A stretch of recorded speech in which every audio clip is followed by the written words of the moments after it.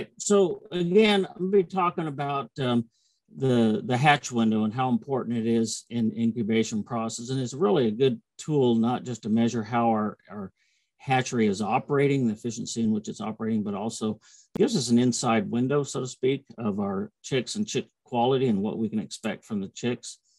Real quickly, I just kind of wanted to go through a little bit of history of incubation. Of had opportunity in the last little bit to kind of do some reading on this topic and kind of refresh my memory on some things, and find it really interesting how long artificial incubation, the practice of artificial incubation, has been in place. We know writings back 400 BC that talked about the Egyptians incubating eggs using dung heaps or the fecal material. The Chinese developed artificial incubation as early as 246 BC. And some of these early methods used at that time very large scale incubators, maybe up to 36,000 eggs in an incubator, which is quite impressive for at that time period, when really up until that point, people were using setting hens. So we can see some of the description here of, let me get the laser pointer, of what the artists picture some of these egg ovens, some people call them, where they heated the eggs to incubate them, and some modern day use of these similar type of equipment is still going on, just from a method of how it's going on, trying to keep culture and tradition alive, I think. That the process of artificial incubation is interesting in some of the reading that, what they were doing down in the Egyptian area, they tried to take the same process up to Europe. Didn't work very well because it's a colder climate. They couldn't get the heat. So they abandoned the same method they were using down in Egypt. Here in North America, United States, the first official patent for an incubator back to 1844, Smith incubator.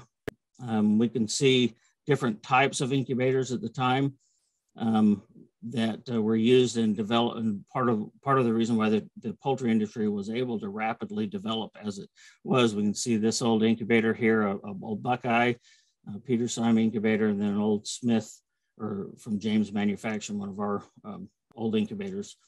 So you see how they look like back when. In some of the reading here, it's interesting. I go back to some of the really old articles, not necessarily the most scientific. It's interesting to see how much knowledge and understanding they had. Good article written about the history of incubation, a USDA publication came out a few years ago. Big old poultry book, 1917, running of an incubator with a few eggs in it to learn how to manage it.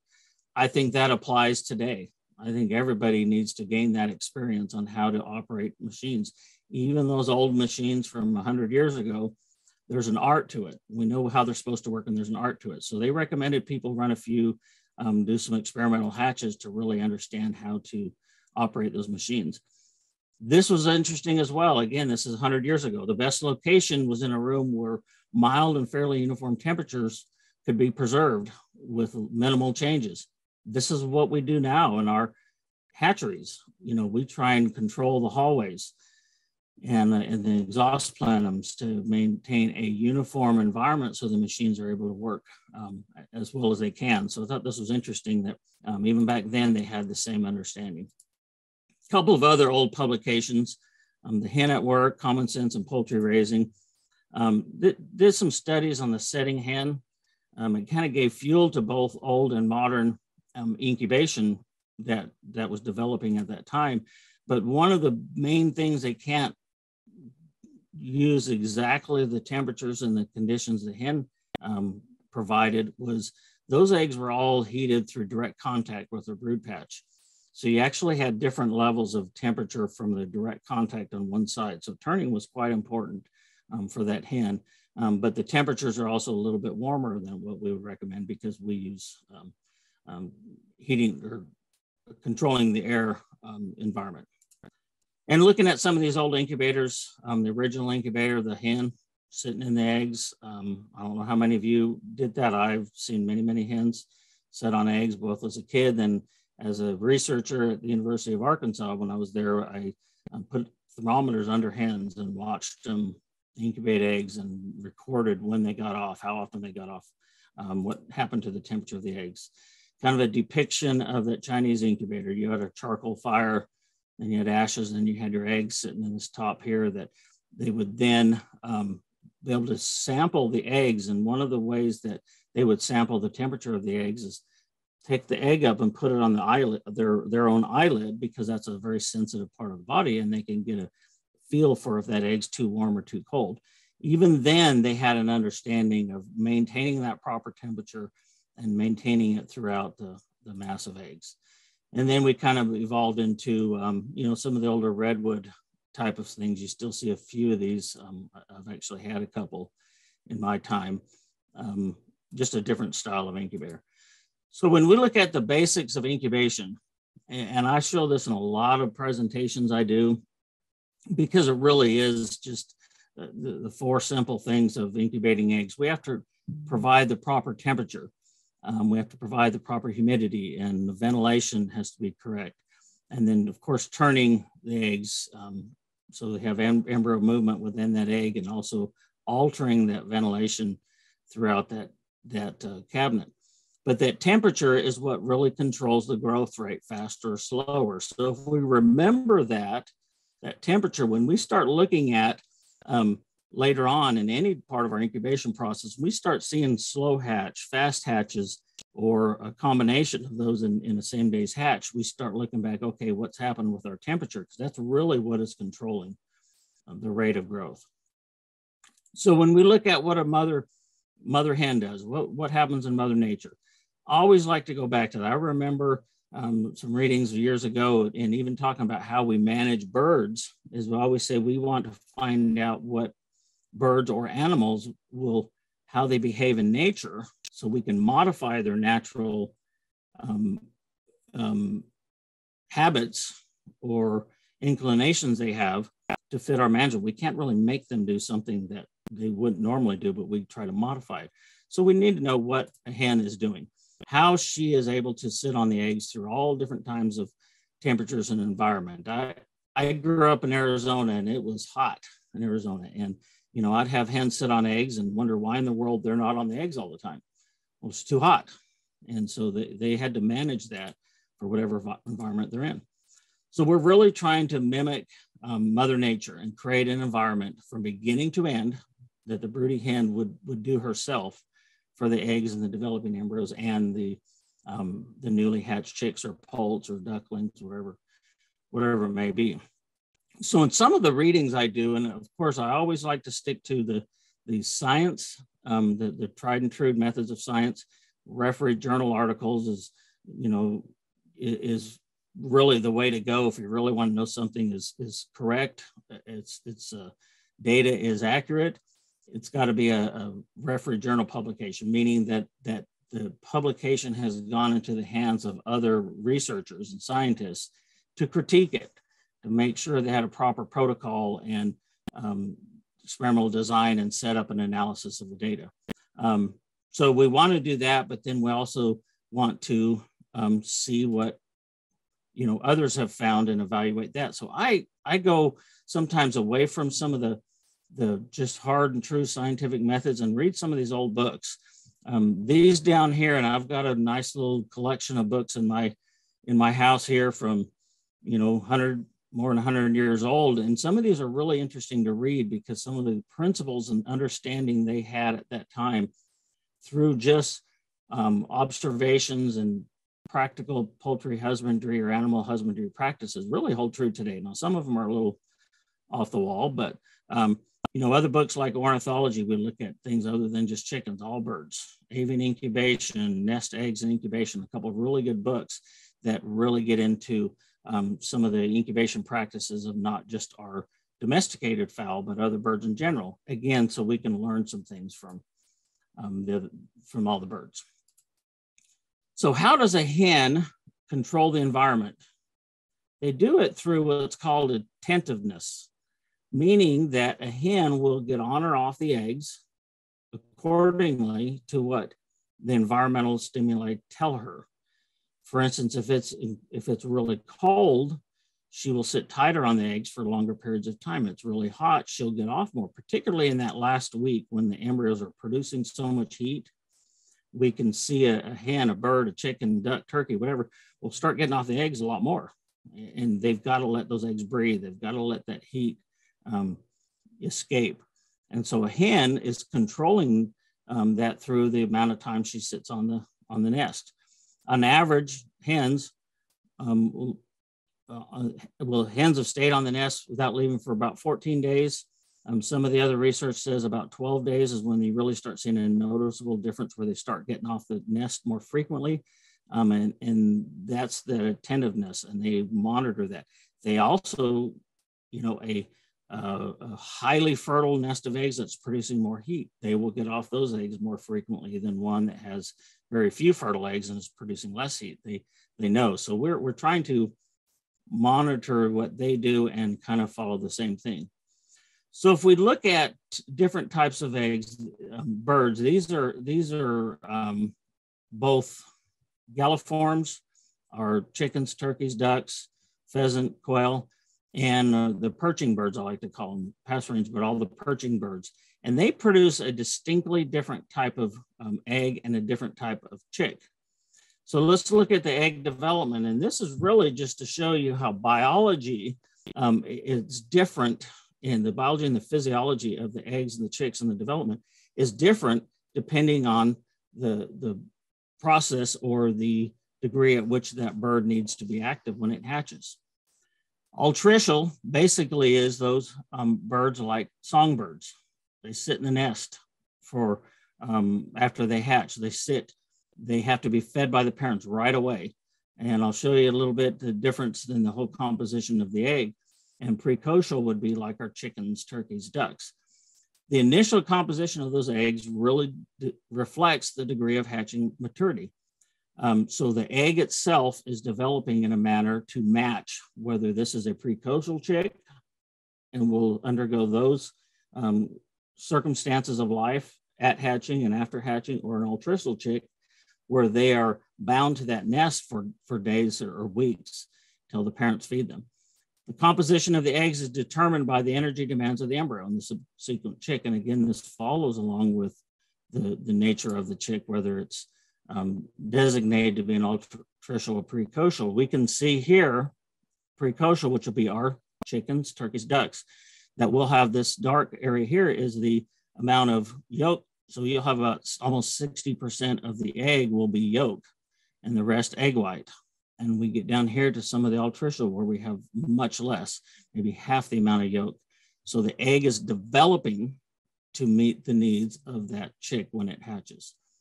And so we can look at the energy content consumption as well. For our precocial chicks here, percent water content, and those are altricial ones that are the nesting birds type of thing. So biology, the physiology, growth of and development of that egg is different for these two bird types. So the altricial birds, again, the songbirds, the eggs are water rich, energy poor. They're lower in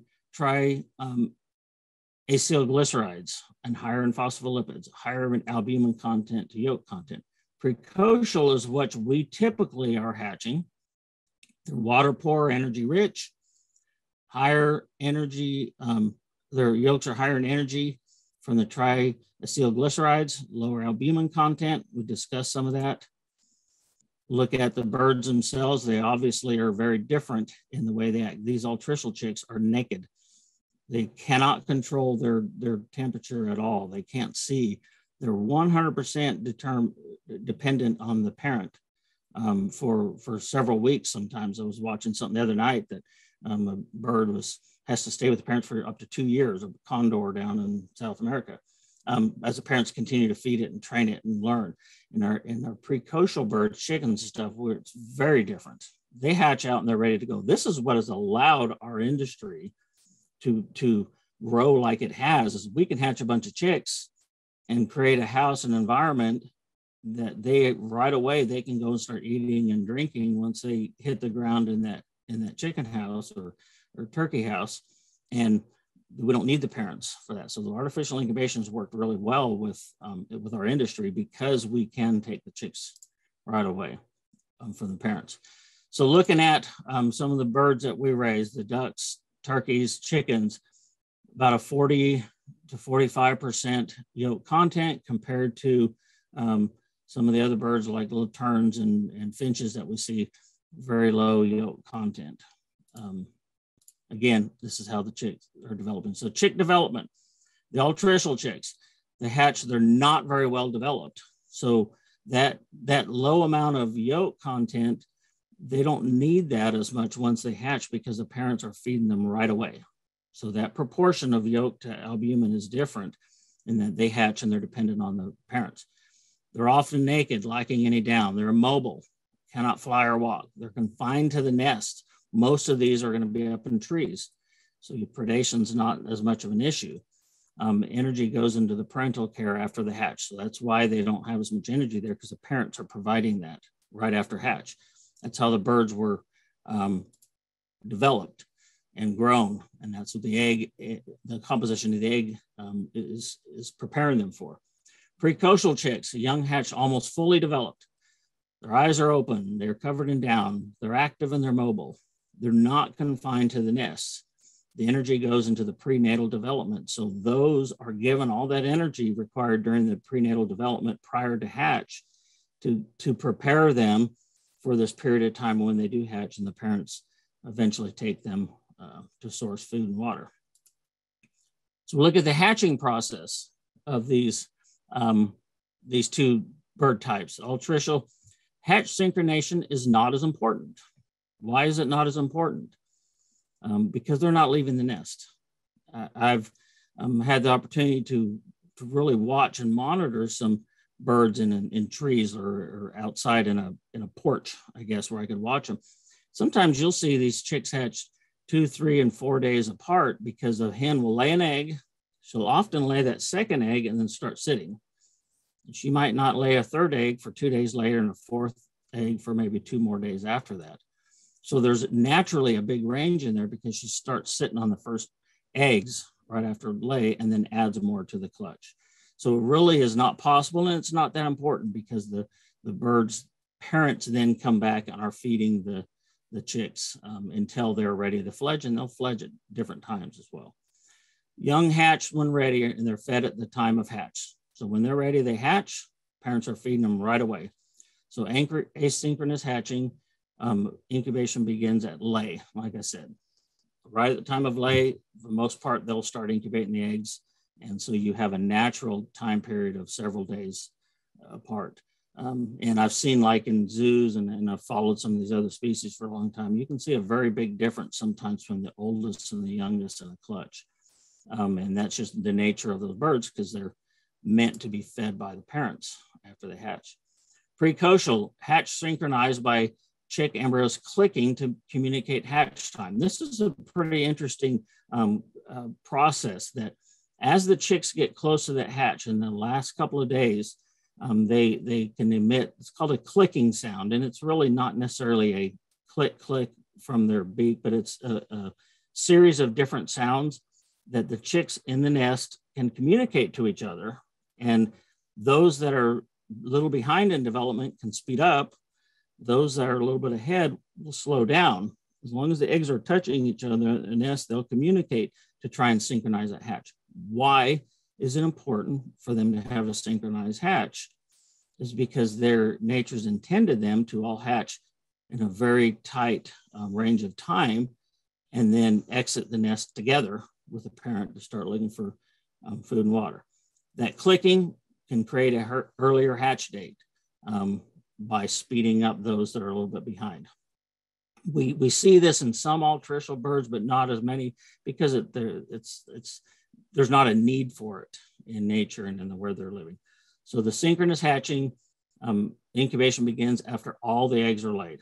So you will rarely see in our birds that we've domesticated, chickens, turkeys, ducks, pheasant, quail, they won't start sitting on the collection of eggs until they're all laid.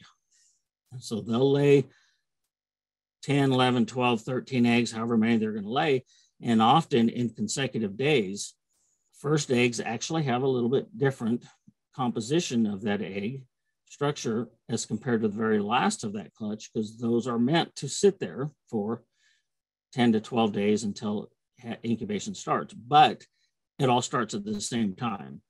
And that is because they're intended on hatching at the same time, so the hen can take them off the nest to go look for food and water.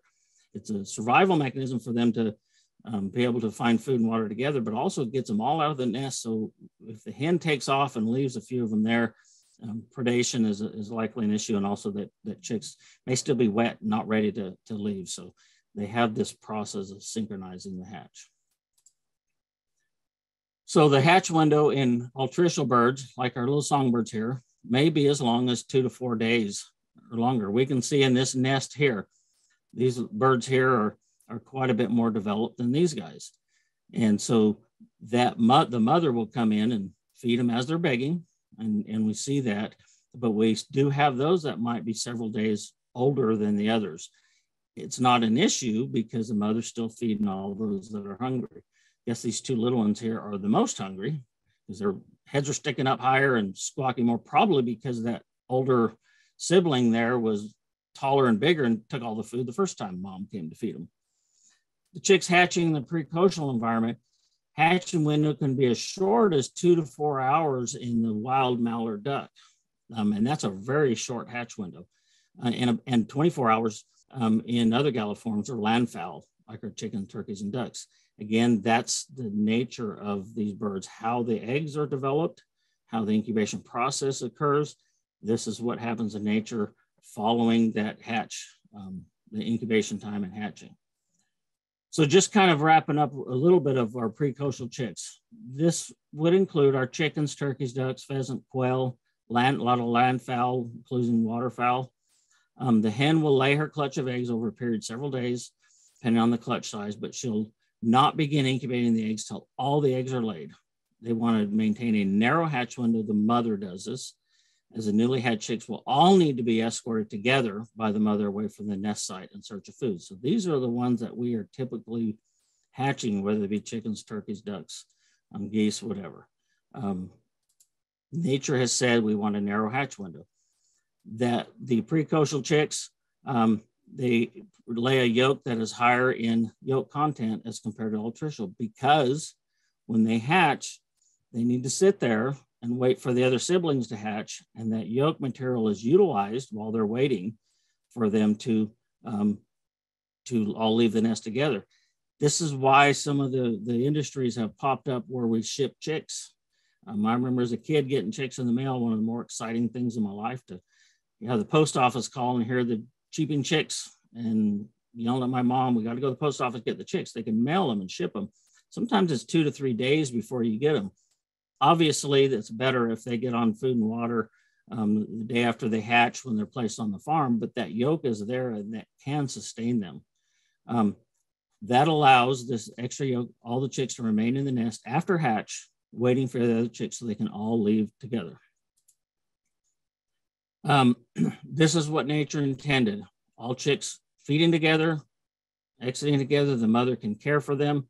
Often when they leave that nest of the eggs, they often don't even go back to that same nest. The mother will stop wherever they're at to sit and care for the young. And it is so important for the hatch to be synchronized, because the last dragging hatchlings just won't make it. They can't follow the mother out. So nature has designed this so they all hatch together. Critically important. So when we look at the importance of this, obviously, if you're looking at a single bird, you're going to give utmost care of that single bird. What we are doing is we're looking at a collective group. That's our target. That's our cheese, I'd say. As the book says, who moved the cheese? That's our cheese, the chicks, the group of chicks, have a quality chicks. People that I've worked with many years ago, they have ostriches, and these ostriches are worth incredible amount. And, you'll see them picking to help those hatch out, to assist them, because that single one has that much value and importance. When you're talking about a collective group, it's like, okay, what's best for the group? of chicks, not necessarily one, but for the collective group, because that's what we're dealing with. We're dealing with large numbers, typically in our commercial operations. We know about the difference between averages and uniformity. This is a graph I've used, a depiction I've used a number of times over the years, and it can apply to egg size, to body weight, to fleshing scores, to growth rate, whatever. In this case, we can say it's incubation time. We have an average time or average weight or an average value here, and then we always have some that are off target, a little bit low end, a little bit on the high end. We're always better off when we're dealing with animals and animal kingdom, particularly birds, body weight, fleshing, whatever, to have the most uniform group of birds. Fewer birds on this high end, fewer birds on this low end, but these two groups can have the same average. But obviously, the more uniform group gives us the best results. And we do this everywhere in the poultry industry. We shoot for uniformity, uniformity, uniformity. And I've got a series of slides here. I won't spend much time on them. It just kind of jumped out when you say how important is uniformity.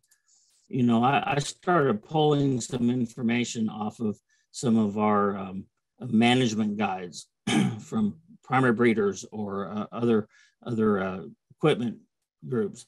Uniformity and live weight, uniform levels of weight we're shooting for.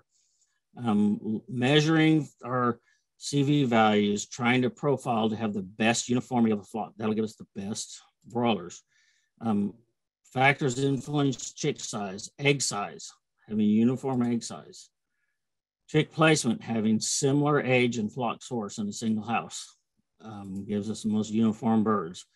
Growing phase, having the most uniform environment where they can eat, drink, and sustain themselves. Uniformity is key in every one of these. Interestingly enough, is when you look at that uniformity, one of the points of having that uniform or that good hatch window is making sure that when those birds hit the ground at the farm, they are all able, they're active enough and able to start eating and drinking at the same time, like what happened in nature. Okay, and that gives us the best environment. If you've got to go and put down chicks and sit and tell the grower, we couldn't give you enough today, tomorrow we're going to bring the other half, a house of 20,000, so you've got 1 day's difference in that group of birds. You can question how uniform that flock will be if you don't have them all starting on food and water on the same day. Very important. Uniform parent breeder flock, uniform body weight. Looking at the differences in age or immune status, making sure that they're all uniform. The variation in broiler live weights can be very costly for companies that are trying to grow birds to fit into a certain window that their customers want. And if we get to where we've got a very uniform group of chicks, they all started eating at different time. There's some of them were better quality than others. When those go to the processing plant, if you can't get the majority of them in that target hatch or target body weight, it could be very costly for a producer. Again, final body weight, send them off to the plant. Is that uniform? That's our best, most productive flocks. When we look at housing environment, we want to have our housing such that our growth rate is uniform. They can all eat and drink at the same time. Looking at live weight again, more on uniformity. So factors that affect hatching window, and I borrowed this slide from Jason Cormick from Avigen. Recognize him down here. He spoke at one of our webinars last year on hatch window as well. And I like the way first of all, he's incredibly good at all his little graphics, and I always like to see his graphics he uses. But what is the hatch window? The time from the first hit chick that hatches to the last chick. Now, is it actually the very, very first chick, or is it when you get an upward swing of first chicks hatching to the last chicks hatching? And that's really what we're measuring. That hatch window was that time period. First chicks hatching to the last chicks hatching. How long did it take between those two? One thing we want to make sure is when we're trying to get that uniform hatch window, The chicks, as they're growing and developing, they go through some physiological changes where, you know, they start pulmonary respiration, their chorioallantosis starts to regress. These processes, because we want them to develop, to hatch at the same time, we want the development of those chicks also to be uniform.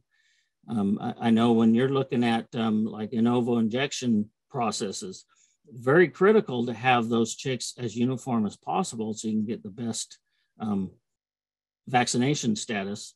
You don't want some develop too fast or too slow. It kind of hurts it. But also when we got our chicks hatching, we want them all to be at the same or as close to the same physiological state of development where they've done their internal pipping, external pipping, hatching, all that in a more uniform manner so we can get that collective group out. Looking at the hatch window, so what we have here, when the chicks start to hatch, you can see that first big group of chicks coming off and starting to hatch here. We see a humidity increase in our humidity curve. And most incubators that we can see that in, we can follow that and see, okay, and I'll show you a picture in a little bit, a graph off of one of our machines that shows, okay, we can follow that humidity curve. Once these chicks are rapidly pipping, opening up that shell, starting pulmonary respiration, there's a lot of moisture released into that hatcher. And so we can see this. We don't necessarily have to jump in the machine every single time. There are times we do when some of our data looks kind of funny, but we can generally see that on our graphs because our humidity curve will show us that hatch window. It'll show us when that peak started of hatch, and then we can see when it started to drop. So then we can shoot for that 24 to 26 hour window. So this is for Maestro looking at one of our machines. So we have here, this would be our hatch window. So we have our humidity here, we drop it. We can see here the hatch starts to come off right here. We have a peak and hatch window. This hatch window time period, about 26 hours from the time our humidity started to climb and our humidity started to drop here. It never goes all the way down where they are because we have a lot of chicks still drying off and stuff and hatch residue that's open, but we see that peak and we see the drop after that. So we have a 26-hour hatch window. We then would have from peak to pull about 18 to 20 hours. That allows the chicks time to dry off and be ready to be active and consume food. At this period of time, once they've had that period of time from peak to pull, 18 to 20 hours, they're developed to the point their guts are ready to start utilizing feed. Some research done a number of years ago showed that it takes about 30 hours from the time of from the time of hatching for their guts to really be ready to utilize feed. And that would coincide with what we see here. Hatch starting to come off, these first chicks, by the time we're pulling them, they're about 30 hours when we add that last 4 to 6 hours. And so they're ready to start consuming food. They're drying off. We can't be pulling that hatch right here. We've got a lot of wet chicks. And we certainly don't want to pull it. Certainly don't want to pull it too late either. So when you see this hatch window here, we've got your early chicks, your late chicks, and your mid chicks. And then we've got to adjust our feeding time when they're going to be on feed. And obviously these first ones and the last ones, have a little bit different window there, but maintaining that 24 to 26 hour window still gets all the birds in feed as nature would have intended. To throw a little loop into this, male chicks typically hatch a little bit differently, a little bit later than our female chicks. So then we naturally are going to have slightly two different peaks here. We really are looking for that normal window here, understanding that our males are a little bit slower. What happens if we get a very wide hatch window and we start pulling chicks maybe before enough of them are hatched, we'll start losing some of these male chicks that were late to hatch. Typically the ones that we lose are the late hatching ones. Typically the ones that we might lose from dehydration would be the females on the front side. So we're trying to preserve all of this. So what is this like? And this analogy brought to me a couple of weeks ago. We had this discussion at some meetings. I had one of our customers bring this up. Of hatching chicks is really like popping popcorn.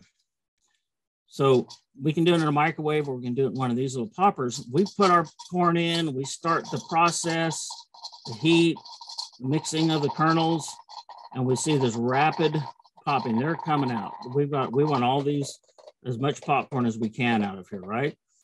That's what we want with our chicks. We want it to, it's starting, it's going, we want it to go to completion. So what happens if it takes too long for all the popcorn to pop? You get nervous, stop the process so you don't burn the kernels that already popped. And they're good now. Then you get mad at how many kernels did not pop, and you're still hungry and you have to pop some more. Why does it happen? Old popcorn. I've actually did this just recently, put a container of old popcorn in, and they don't pop very well. Improper heat in our popcorn popper, improper mixing of the kernels to get uniform heat. These can all cause us to not have a good batch of popcorn. When we don't, we're going to lose some of the good ones. I know in a microwave popcorn, it's always that listening to them pop, and it's like, okay, when is it time to stop it? You want to get the last few kernels out, but at the same time, you know, if you do, you're going to lose the ones on the front side. So we want a uniform pop, just like we want a uniform hatch. So what can cause the chicks to not all hatch uniformly? Obviously, breeder age. As we move towards bigger and bigger incubators, where most people are going to be faced with having eggs in those incubators that are not all from the same breeder flock, certainly, but often not from a similar breeder flock. And so when we have big differences in breeder age, we have differences in breeder egg size due to that egg age or failure to control our body weight of our hens. We might get some are laying really big eggs and really small eggs. That can cause differences in hatch window as the chicks are trying to develop in the conditions that they were given. Egg storage duration.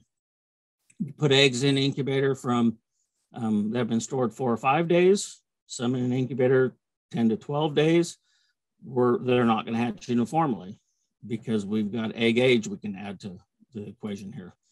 But egg gathering, handling prior to incubation. Pre-incubation on the farm, we see some of that. They're not gathered quickly enough.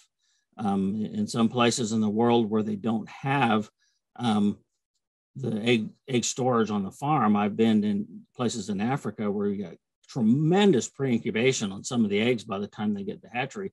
And other ones that were laid just prior to picking up, you didn't have that. You're going to have a poor hatch window in that. Improper pre-warming procedures. I know a lot of people want to pre-warm. I think there's some very positives to pre-warming, but it's got to be done correctly. We cannot have, let's put 12 buggies out in a hallway and have them all crammed together with very little ventilation through those eggs.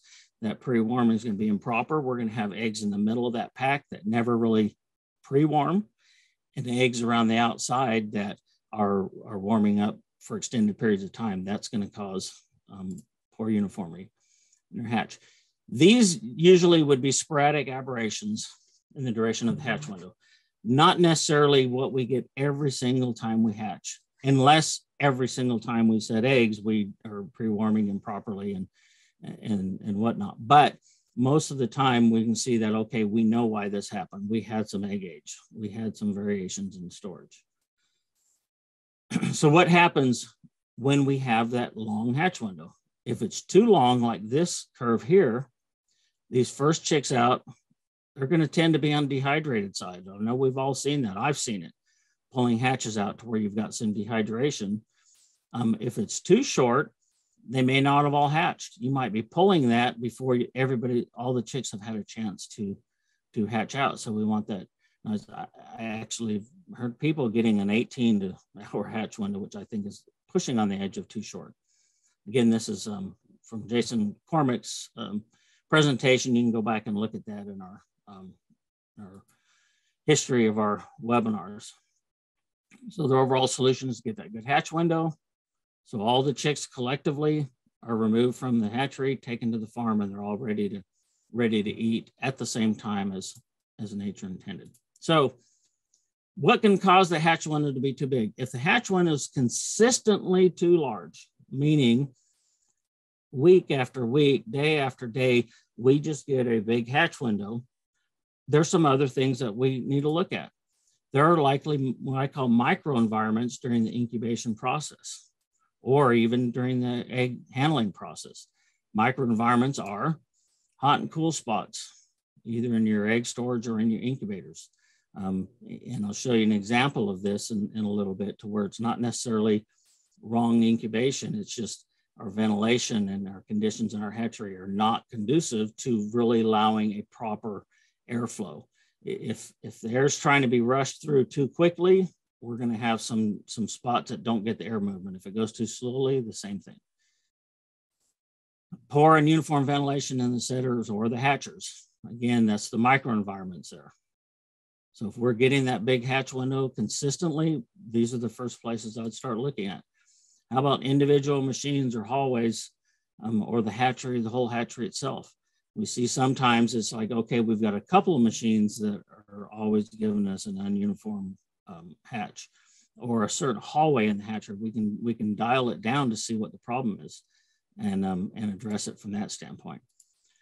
So when you see hot and cool spots, we can see using thermo temperature mapping here. In this group of eggs, we've got some hotter spots in this range here and cooler up on top. What's going to happen when they pull this hatch? These are going to be more advanced than this group up here.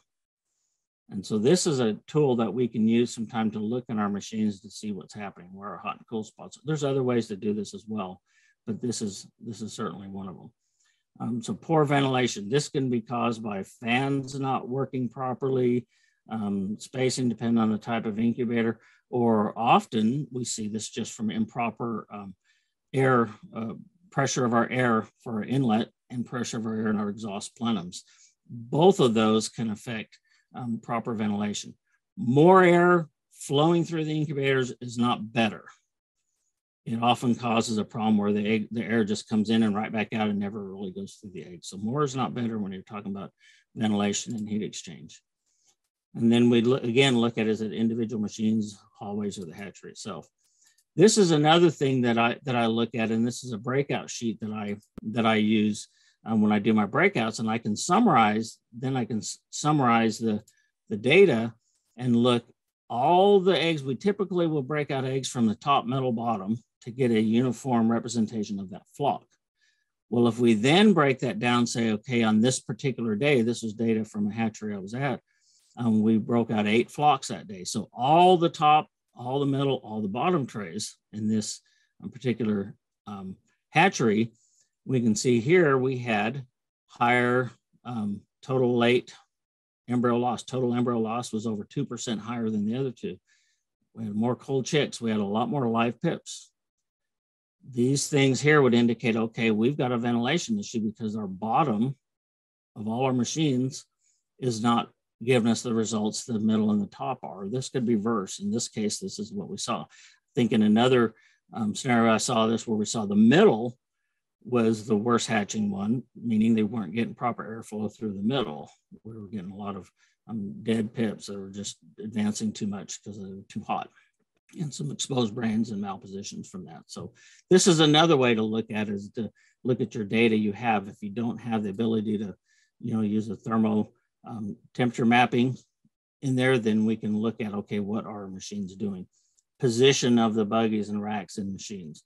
If you really start questioning that, you can start looking at the positions within the machines.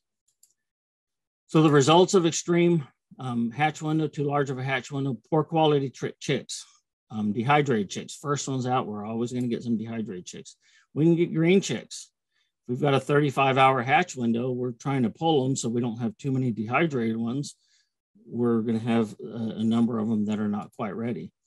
Unhealed navels, often the result of our green chicks, and especially if we see some of this, but not in every group of birds, we say, okay, we've got some problems here, and this is going to affect our chick quality, chick size variation, chick yield extremes, higher 7-day mortality.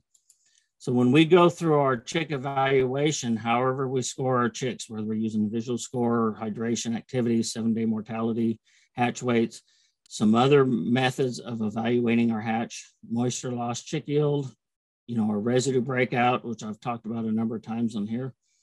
hatch windows, what we're talking about today, yolk utilization, pathology of the birds, all these things that we're measuring here. If we've got a poor hatch window, we're going to see losses in our chick quality, and often it's measured in some of these factors. So what is the correct hatch window? For precocial chicks, our galliforms, our ground-dwelling birds, chicken, turkeys, ducks, geese, pheasant, quail, whatever, a 24 to 26-hour hatch window is what nature intended. We can see by the way the eggs were developed, the way they're formed with the yolk albumin content and percentages. They're developed in a manner that they should have a 24 to 26-hour hatch window. That's how nature intended. If we don't see that, the goal of any hatchery or incubation program would be this 24 to 26-hour hatch window. If we're not seeing that, and we looked at some of the other causative factors like egg age differences and whatnot, effort should be immediately put in place to correct the incubation conditions to create a more uniform environment for growing embryos and producing chicks. Bottom line is that we need to get to what nature intended, that 24 to 26-hour hatch window. There's other measures that people are taking to try and address this if they can't get that hatch window, and it's a Band-Aid.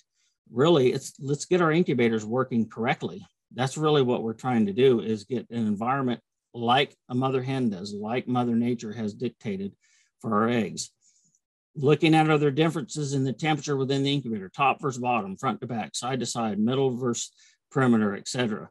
At any rate, we need to look at those corrective actions, whether it be the egg pack we have or our incubators themselves, to get to this 24 to 26-hour hatch windows, what nature intended for us to do.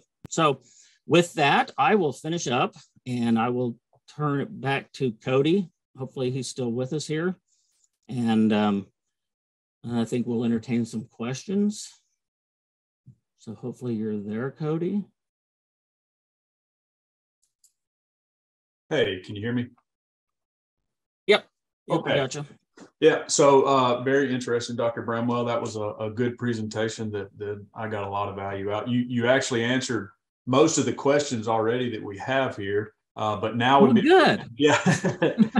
Now would that's what you always try to do, right? Is answer all the questions, but then you think maybe you didn't say enough because they didn't get questions.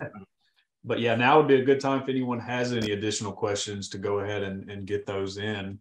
But one of the questions was obviously hatch window the same for turkeys, chickens, and all that, and of course you answered that right there at the end. So your hatch window is the same for all of those. Yeah, it should be, because if you look, and there's a little bit difference in the yolk content. Is my screen showing for y'all anymore or not? We see you. We're not seeing. Okay. Okay, good. It's showing. There's a little bit difference, particularly when you look at some of our wild, like the wild mallards, and there's some others that are really narrow hatch window. When we're looking at our commercial birds, and I've talked with people that are hatching the turkeys and ducks and stuff, I mean, we're all shooting for that same hatch window. And again, because of the development of that egg, the contents of that egg are conducive for a 24-hour hatch window to get them all out, food and water at the same time. And then another question, you obviously mentioned what the consequences are of a longer hatch window and things. One of the questions was, do you see the embryology of a early bird versus a very late bird, the big difference in that, maybe their pulmonary system and things like that? Do you see a lack of development, or is any issue there? Not really development. You could have, if you've got a big hatch window and you're pulling early, one of the issues that you could have there, because again, it's like that popcorn. It's like, man, we got to get these out because these first ones are going to start suffering. So you get them out before the last ones are really ready. And what we see sometimes there is that, they've all gone through the same developmental stages, and if they haven't switched to pulmonary respiration, they're a late dead, in your dead pip in your machine. But you'll have some open unhealed navels, or just slightly open navels. And where I've seen that be a problem is, okay, these chicks look good in the hatchery. We don't really have much of an issue in the hatchery. We don't have a navel problem, but they're not completely healed up because we pulled them a little early. And then all of a sudden they get out to the field, and 2 days later they said, we're getting a lot of navel infection. Why are we getting it 2 days later? It's like, well, it's because you've got chicks that hatch had a slightly open navel. They're crawling around that hatch basket and getting whatever's in there, dander and whatever in that navel. In 24, 48 hours later, we see a bloom. Mm-hmm. So that's one of the things you will see. But then you'll also see the dehydration. I mean, are they not developed properly? Not necessarily, but they've been sitting there a long time. Right. You know, and they'll suffer. We know what happens when you get dehydrated chicks. We're just not going to perform well. Yeah. Okay. And then one other question, which I think you've already pretty much explained that it's going to be the same, but there was, is there any difference in a single stage and multi-stage hatch window? Yes, there is. Typically a single stage, I'd say a well-constructed single stage that's operating properly, we can give a more uniform environment from side to side, top to bottom. So we can control that development of all the embryos in there. When we look at a multi-stage, the multi-stage machines we have are good. They've been around a long time and they can produce good chicks.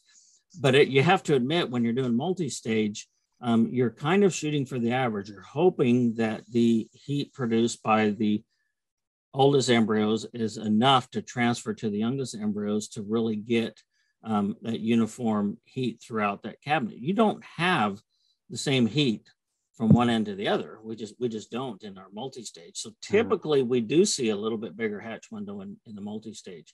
And I've seen moving multi-stage into new hatchers, and we can tighten that up a little bit, but that uniformity of the development process and that is very critical. And the multi-stage just don't quite give us the same environment as uniform as a single stage does. We can't control it. Okay. Well. Right. Okay. And then I saw one of the questions, your minimum and maximum hours of hatch windows. And in your presentation, you said that ideal is 24 to 26 hours. Correct. Okay. And we see, and I've seen some that are pushing up under 20 hours even. And to me, I think they're pushing them. They're pushing them too hard in there. And that becomes a stressful thing. It's almost like they're trying to escape due to stress as fast as they can. That's not necessarily the best scenario either. With the aberration of some of these weird birds, it's like, 4-hour hatch window, everybody's hatching, we're all off and running and swimming or whatever. But we really want to stay in that 24 to 26 hours, 22, even 20. But when we start getting under 20 hours, I think time to slow them down a little bit and let them develop a little bit better, because I think we're pushing them a little bit too hard. Here we've got a question from Mr. Jason Cormick.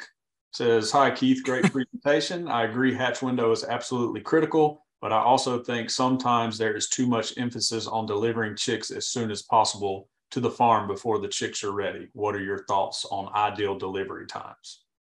I mean, I agree with that. And there's been different scenarios where people have held chicks even overnight. And I think the data clearly shows that, when those chicks are hatched and ready, the sooner we get them on food and water, the better. However, if we don't have a really good hatch window, if we do have some green chicks, they do benefit from having that downtime to finish up, dry off, get a little bit of strength and gain food and water. If you put them out in the field and you've got 20% that are a little bit green still, you're going to have some chicks running all over eating and drinking. The others are going to plop down and rest on the litter there. So yeah, I think I would agree that there's sometimes a little bit too much emphasis, but I'm not going to say, hey, let's hold them all for 24 hours to get them out there. I don't necessarily agree with that, although there have been good results from that scenario.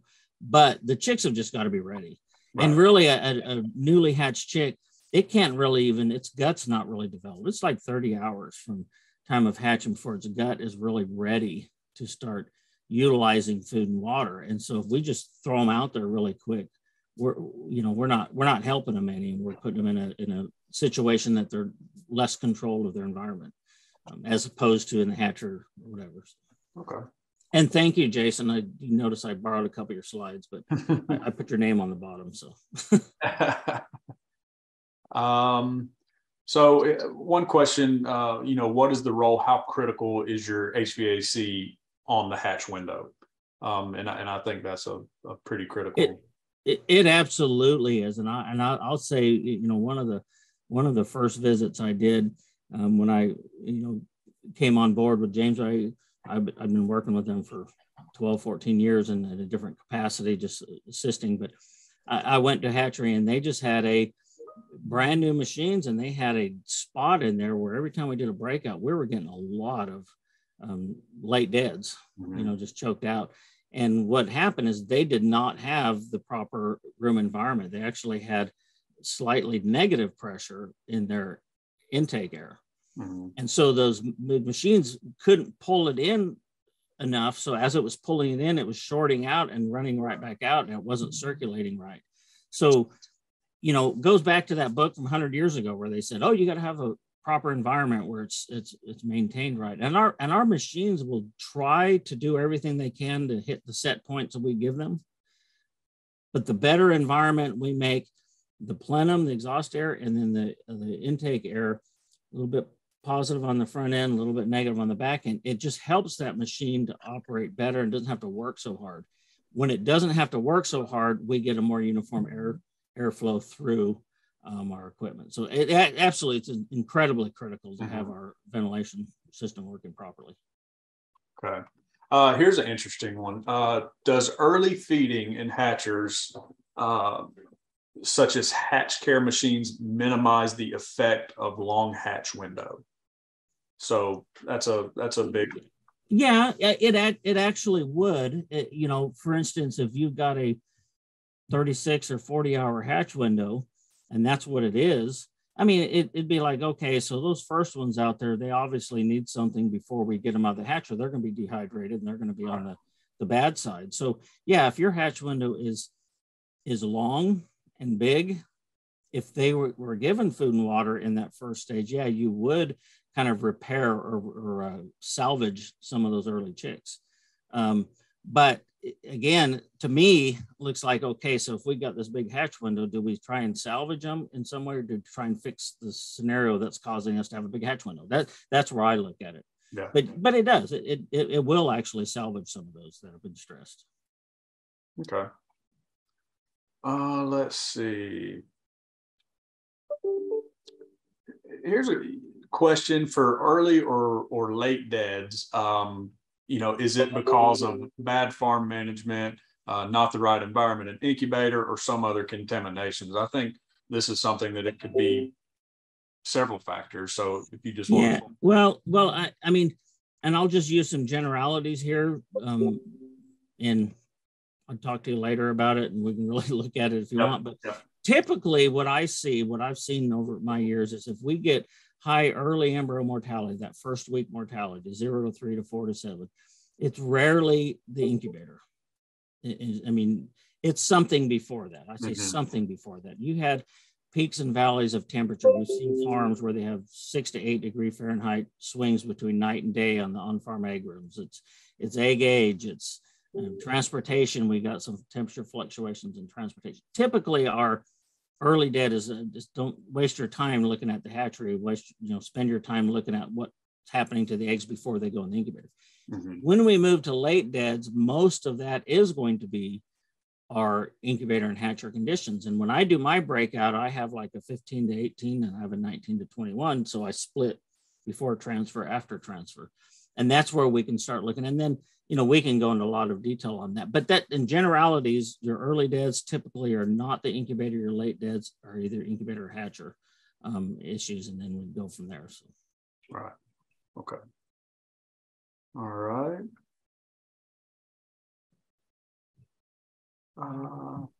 So I think that's answered a lot of the critical ones that really deal with this presentation. There are a few other questions where you guys can email us separately to help answer some of the questions that are kind of not related to this presentation. But Dr. Bramwell, if you have anything else to add, I think that will sum up. No, I'd be glad to discuss any of this with anybody at another time. If you didn't get my email from the very beginning or don't have it, you can contact Jamesway at their homepage, and they can get that to you, but or submit questions to the webinars things, and those questions come back to us afterwards. But I'd be glad to discuss any of this with you at all. But there's always a lot of questions. lot of discussion that can be had on this. I could have talked for hours on this, but yeah, try to narrow it down into a speaker window, right? The time I have to speak. So, well, I appreciate you letting me be a part of this webinar. It's very interesting, and I enjoyed it. So I guess that's all we have for now. All right. Thank you. I enjoyed it. Thank you, Cody. Thank you.